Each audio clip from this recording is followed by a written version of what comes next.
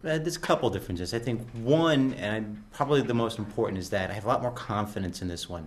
The older ones, based upon the materials that they were made of, would tend to break and it'd be a catastrophic failure. So you'd be walking along and bang, like an ankle would snap off, or the shaft would break, and you would just go with it.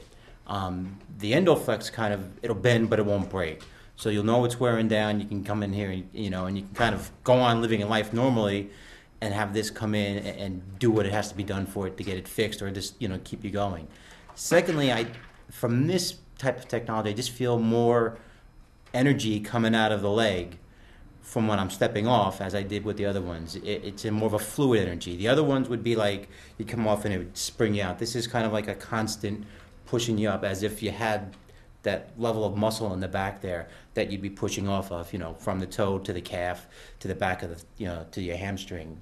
The other legs, kind of all the energy stored at the bottom, and you just kind of bounce right out of it. So it's a different way of kind of knowing your gait. You feel it. Okay, it's hard to explain, but if you're kind of just walking along and you kind of jump off your toe as opposed to just kind of walking off your toe, it's probably the easiest way to say it.